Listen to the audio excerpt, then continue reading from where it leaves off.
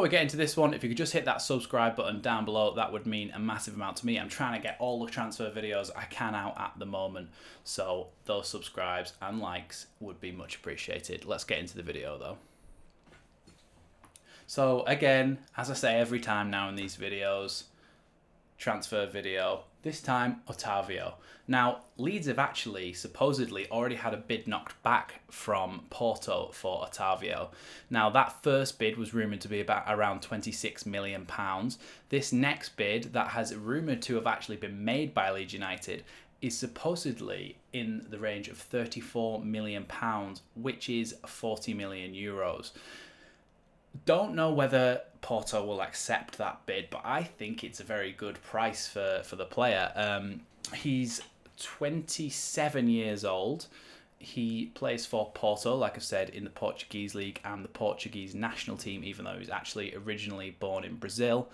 And he has some very, very good stats, which I think makes him an ideal Marsh player. So what are his basic statistics then? Well, 3 goals this season, non-penalties, and 9 assists, which is pretty good. It's not groundbreaking, it's not the best in the world, but then when you barely scraped by the skin of your teeth survival in the Premier League, you're not expecting to sign the cream of the crop. But this guy, though, looks like he could be on the way to Leeds United, and he looks like he's a very, very decent player.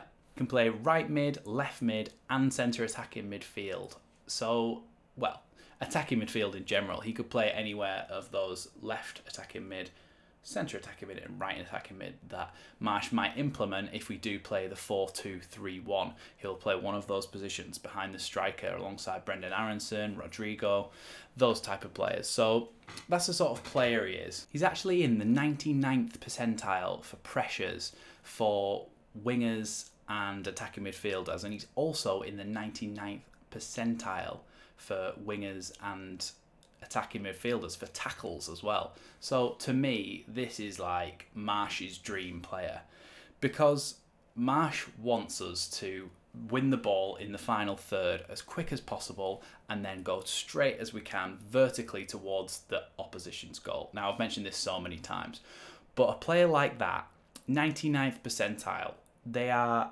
above nearly every person in their position for pressures and for tackles. Those are the things that Marsh wants to see. Marsh wants to see his wide players and his attacking players pressing the ball as fast as they possibly can and tackling those opposition players. And with those stats, for Marsh, that is absolute dreamland. So I can see why Orta will have presented this player and Marsh will have gone, oh my God, yes, this is perfect for my system. The other thing about Otavio is that he creates a lot of chances. Now, we're going to compare him to Rafinha here. Otavio has created 5.17 shot creating actions per 90, whereas Rafinha has only created 3.67 per 90, and that's measured over the last 365 days through fbref.com.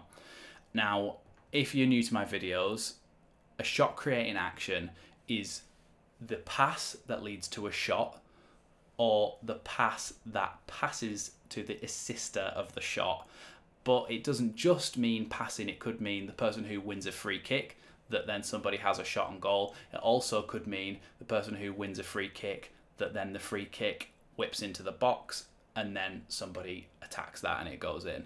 So it's quite complicated, but it just means it's a way of measuring the pre-assist, basically, and it's just a good barometer of whether a player is involved in attacking play and whether a player is involved in creating goals, not just looking at his assists. And obviously 9 assists this season is actually really, really good as well.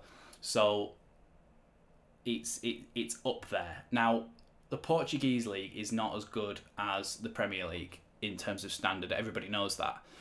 But he still creates a lot of chances, and obviously those chances will take a little bit of a dive when he comes into the Premier League if he does sign for Leeds United, but it's not going to be completely off a cliff. I would hope that he's still going to be very involved in attacking play. He's still going to be winning the ball high up the pitch, feeding it into Bamford or whichever striker we might bring in, and creating those chances and opportunities, because he seems like on paper he's got all the attributes required to do it. We're also going to compare his progressive passing to Rafinha as well. Now, Otavio has got 5.42 progressive passes per 90, whereas Rafinha has got 5.22.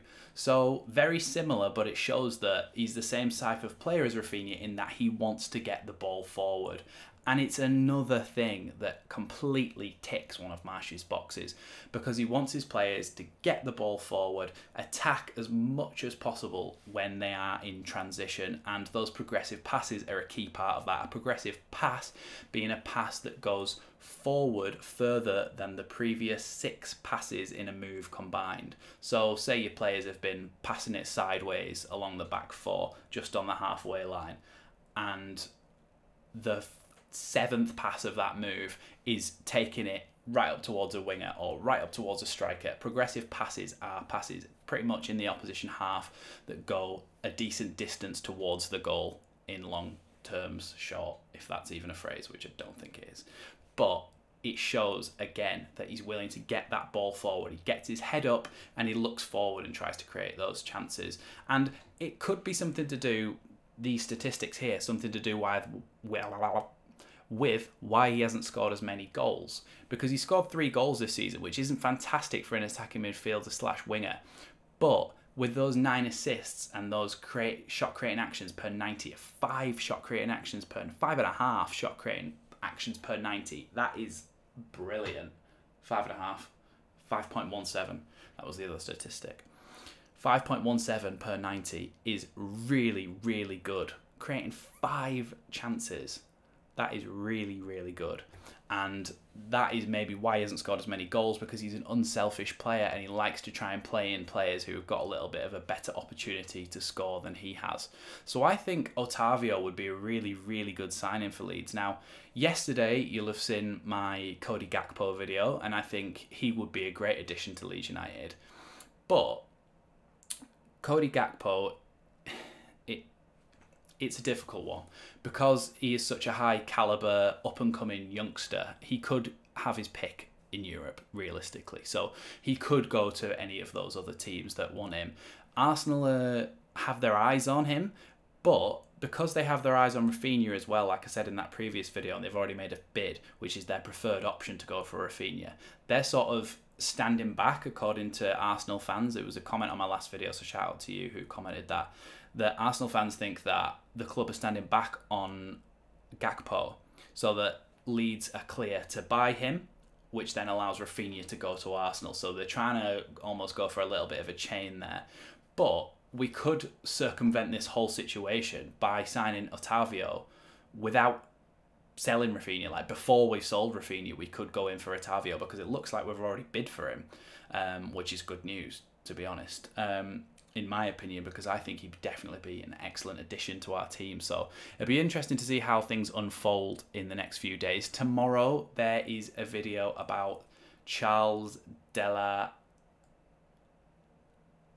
I'm not even going to try and pronounce his last name.